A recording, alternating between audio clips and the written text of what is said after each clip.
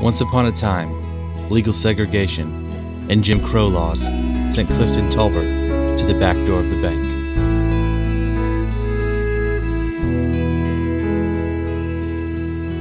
Once upon a time, Clifton Taulbert couldn't use the public library in his own community.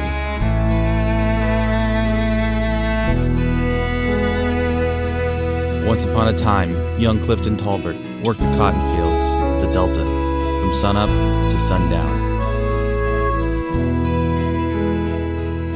Once upon a time, Clifton Taulbert would travel 100 miles round-trip daily to high school.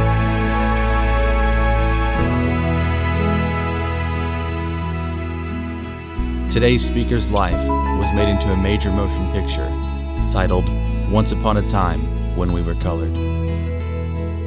Today, Clifton Taulbert is a director of an Oklahoma bank where he was the member of the initial investor group. He is the president of 2 companies.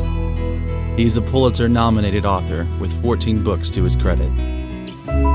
He has lectured internationally and for members of the Supreme Court at the United Nations, Harvard University, the United States Air Force Academy, the Department of Defense, academic institutions, and Fortune 500 companies. Now it is time to welcome to this audience businessman, author, and entrepreneur, Clifton Taulbert.